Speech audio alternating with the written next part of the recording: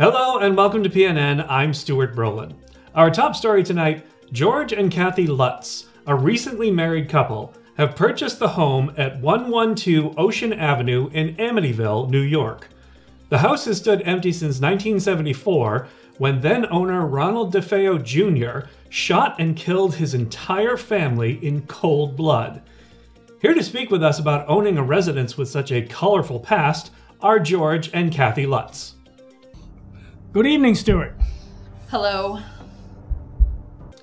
Mr. and Mrs. Lutz, let me get right to the question on everyone's mind. Why would you purchase a home where you know for a fact that murders once took place? Are you kidding? Have you seen the real estate market lately? Prices are completely out of control. We've been house hunting for like the past 5 years, and this is the only one that came in the market that was even remotely in our price range. And even as the murder house, there was a bidding war on it. Well, I can certainly understand it from an economic point of view, but doesn't it bother you to live in a home with such a bloody and violent past? Couldn't there be, I don't know, evil trapped within its walls?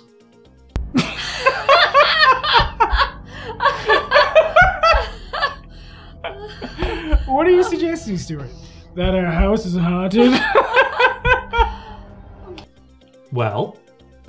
Stuart, we took precautions. Precautions? Yes. Just before we moved in, we had Father Delaney come and bless the home. Ah, that's sensible. And did Father Delaney encounter anything unusual? Well, I mean, it's an old house, so, you know, there's bound to be, lack of a better term, quirks. Such as? Well, he found a room full of flies, out of season. he was violently ill for a bit. Yeah, and he got blisters on his palms. Normal stuff. I see. May we speak with Father Delaney?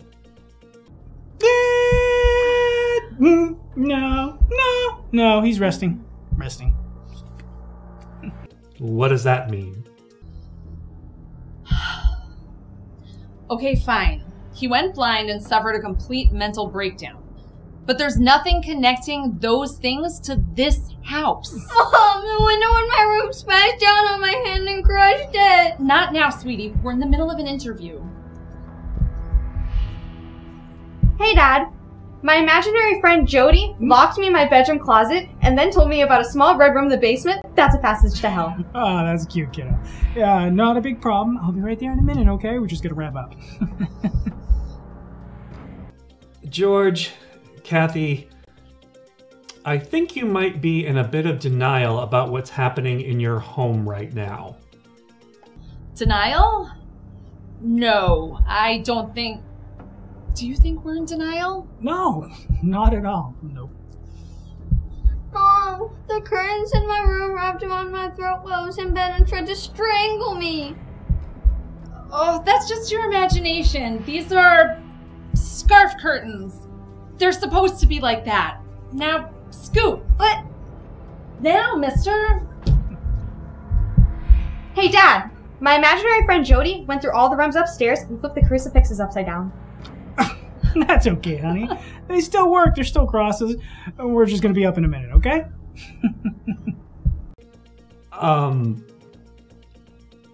Your walls are bleeding.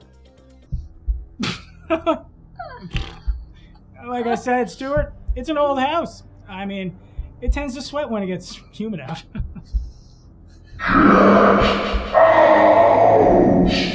Now, listen. We have spent the past 60 months being outbid for every property on Long Island.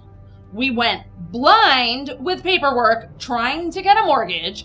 It took a month to pack up our shit and another month to get the kids enrolled in their new schools. I am tired.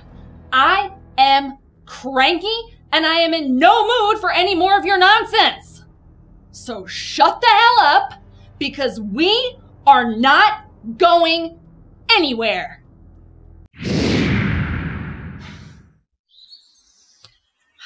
So, your concern is appreciated, Stuart, but as you can see, everything is fine here. I believe you. Enjoy your new place, you two. And stay tuned, folks. We'll be right back. You've been watching PNN, the Parody News Network.